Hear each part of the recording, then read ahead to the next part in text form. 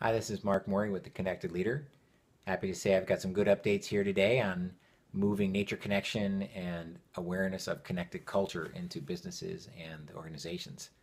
In February, I'm going to be in Telluride, designing and facilitating the boot camp of a startup there called Telluride Venture Accelerators. And this is important because this is a new generation of leaders that are starting up their businesses, and at the ground level, they're going to be practicing routines of gratitude, routines of open ended questions and curiosity, uh, checking in and recapitulating their day through feedback loops and systems thinking. It's imperative right now that the next generation is mentored with an awareness of the precious resources that we have left. And I'm also going to be in Google straight after that, taking Google outside, where we're going to be looking at how nature provides a place of awareness where we can study the invisible structures of not just the natural world, but human culture. And if you're interested in joining other senior leaders that are working with me on a monthly membership call every month, we engage in these core routines and cultural elements and HCL's technology to foster a healthier world, a world that's leaving it better than we found it. We call it the dojo because it's like a place we work out and share stories of the day. It's a community of practice. So take a look at that on the website.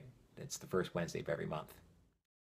And I'll be at the Harvard School for Public Health doing a keynote at their annual conference in June, the Shine Conference, looking at net positive impacts in sustainability. And the title of that conference is Determined to Thrive.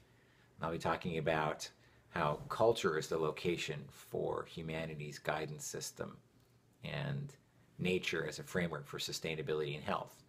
So with Harvard and Google and startups all digging into nature connection, I'm feeling hopeful about the world.